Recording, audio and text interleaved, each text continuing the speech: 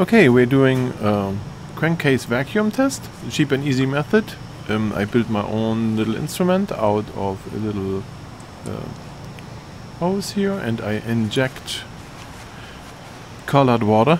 The water I just colored because you can see it easier in this video here.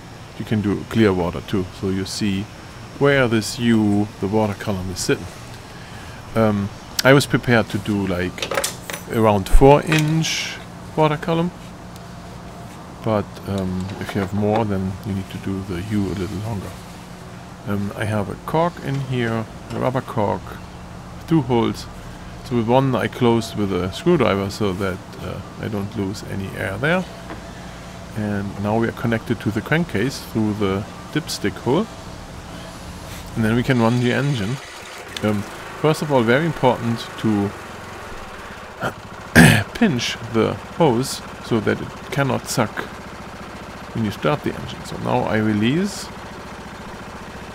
There we have it. So the engine, the crankcase, has a vacuum and it's sucking on this water column here. And then I need a measuring tape to measure how much this is. The engine is running in idle right now.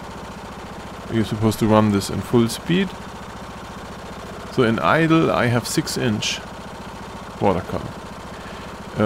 At full speed you're supposed to have more than 4-inch, so I have this already in idle. That means this engine is great. There is enough vacuum in there to keep the oil in when this thing is running. So if you have less than 4-inch, then you need to change the breather valve in the valve cover. So you can see when I do more speed, then it runs out of fluid in my little U there on the bottom, and then I suck air bubbles, and then I probably suck in the whole water stuff into the engine, what I want to avoid under all circumstances. So you have to make this U longer if you want to measure more pressure.